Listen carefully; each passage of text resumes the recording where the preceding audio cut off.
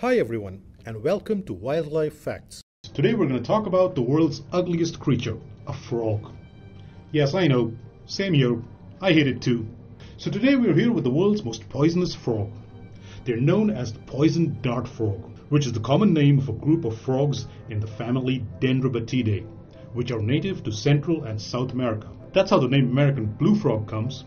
Most species of poison dart frogs are small, sometimes less than 1.5 centimeters or 0.59 inches in adult length, although a few grow up to 6 centimeters or 2.4 inches in length.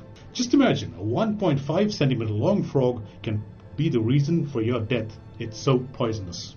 Poison dart frogs are endemic to humid, tropical environments of Central and South America. Poison dart frogs feed mostly on spiders and small insects such as ants and termites, which they find on the forest floor using their excellent vision. They capture their prey by using their long, sticky tongues. Good for us that they don't eat human flesh. They are so attractive that they are kept at zoos as well.